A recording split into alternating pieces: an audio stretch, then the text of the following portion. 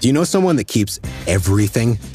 Photographs, wedding invitations, home movies? What even is this thing? Now, imagine helping the US government sort through all of its stuff. With more than 200 years of history to go through, you better clear your schedule.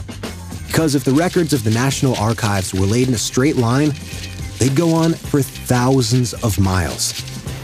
In over 40 facilities across the country, including a series of man-made limestone caves in Missouri, Kansas, and Illinois, the US government has been accumulating records in the National Archives for decades.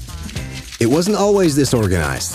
In fact, prior to the 20th century, government records were often kept in attics, basements, and even abandoned buildings with little regard for their safekeeping. Many were destroyed in fires, floods, or lost.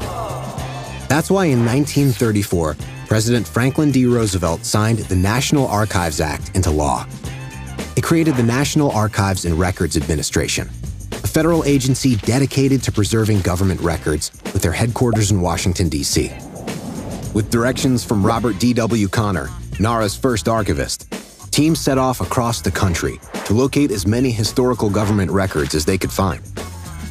Brought to the Document Conservation Lab, they were cleaned, labeled, and stored in temperature-controlled rooms.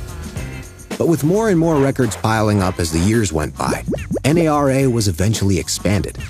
They've curated more than 85,000 miles of film and tape, over 40 million photographs, billions of pieces of paper, including the Declaration of Independence and the U.S. Constitution, and hundreds of terabytes of electronic records. And that's less than 5% of all government records created to date. Generally accessible to the public, these artifacts give us an invaluable insight into the workings of government. Why is it important for the public to have access to government documents?